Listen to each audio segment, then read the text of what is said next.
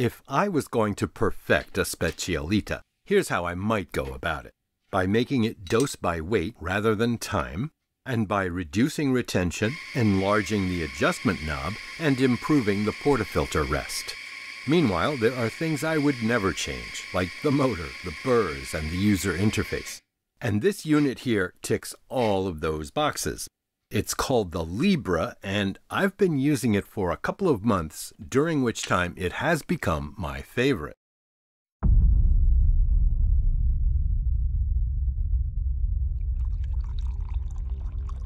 Oh my God.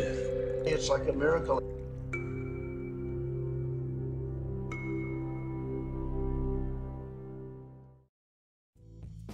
You have the familiar touchscreen that's bright, clear, and simple. You can change your target weight with a touch. It remembers until you change it again. You can also grind manually if you like, using the interface as an on-off switch. You can calibrate it easily with any known weight. You don't need anything special. Coins work fine. I really like the clarity and simplicity of this interface. I've put about 3 kilos of coffee through this grinder, and I find it to be accurate and consistent. Dialing in is a bit easier than with the SPET because the grind adjustment knob is bigger, although the markings are less visible. The workflow is excellent. There's no penalty for locating it on the left or right of the coffee machine. I'm right-handed, so I keep the portafilter in my left hand and do everything else with my right. I like using the funnel, which is supplied as part of the package.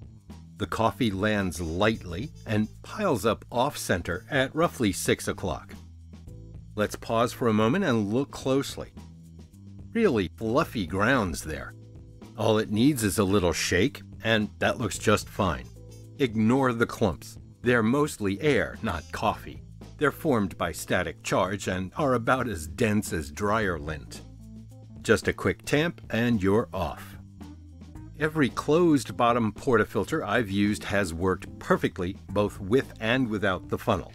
I have had trouble filling my bottomless portafilter though.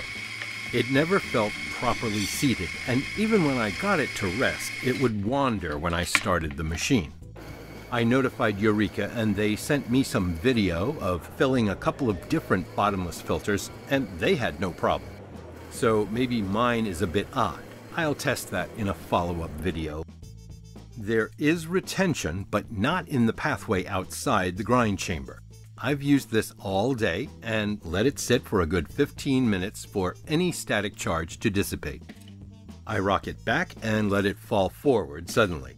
And there's my full day's worth of retained coffee. Only the Fiorenzato All Ground and the Barazza Vario W Plus are this good. Let's look inside. I haven't cleaned this machine yet. I'm actually opening it for the first time here on camera. So yes, we have retention inside the grind chamber, and you might make a habit of sacrificing 3 or 4 grams first thing in the morning. I'm going to vacuum around here, and we'll continue. The front panel is held with 2 Allen screws now, and a small key is included. If the knob is in your way, just unscrew it, and it will come away completely.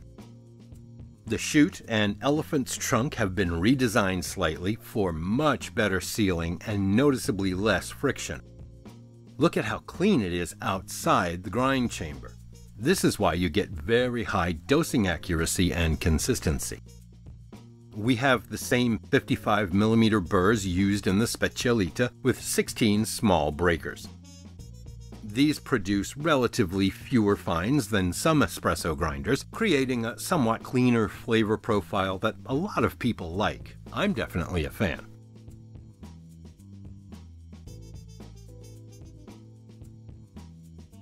Factory burr alignment is very good. Judging by feel, I'd say it's out of parallel by a 0.005 or 1/20th of a millimeter. I'm not going to shim this. Definitely not worth the effort. Runout on the motor shaft and lower burr, that is, total measured runout, is, again, negligible.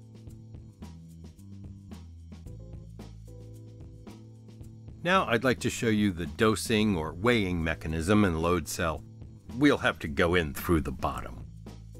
The first thing I notice is that this lower chamber is immaculately clean after grinding 3 kilos of coffee. However, there appears to have been some damage to a couple of components, possibly during shipment. So, unfortunately, I'm going to pause here. I don't want to go forward unless I can put this all back together properly. I contacted Eureka and they're sending replacement parts. Once I've got them, we can continue exploring, after which I'll do the repairs on camera. I will also try a different bottomless portafilter to see if my ECM/Profitec one is an outlier. Well, that's all for now. Next time, we'll conclude our discussion of portafilter baskets and shower screens. And then I'll probably do another 5-minute tips and tricks video like the one about filling your portafilter by volume. So keep in touch. Cheers!